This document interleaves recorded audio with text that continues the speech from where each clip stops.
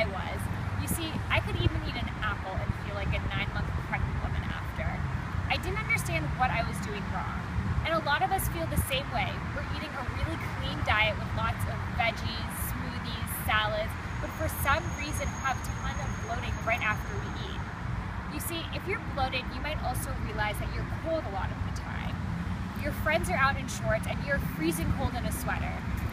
Again, this is a sign of improper digestion caused by Vata energy, which is wind.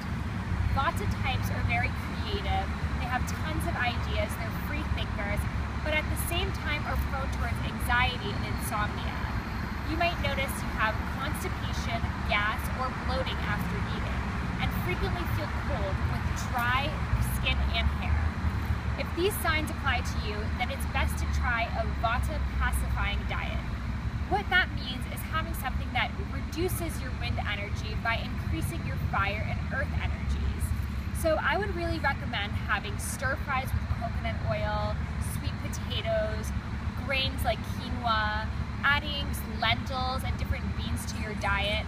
And even if you want to stick to raw foods, make sure to add Brazil nuts, avocados, things that are more hearty, because that will really help ground your body, because right now, like the wind, your body is up, it's floating, but there's so much going on in there that it's unable to break it down. So that also applies with your practice. Try meditating, practicing yoga, not multitasking. I know Vata types, they love doing a million things at the same time. You know, I'm eating over here, I'm on my laptop here, I'm on Instagram here, but our body doesn't know what's going on. Our body's like, am I eating? Am I active? Like, what's happening? So it's not bringing the enzymes needed to break down our foods.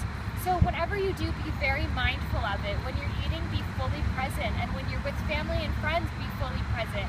And by focusing your body on one task at a time, it becomes much, much, much more efficient. So eat warm foods, practice yoga, take a break from things. These are all great tips that will reduce your Vata energy, reduce your bloating, and make you feel grounded again.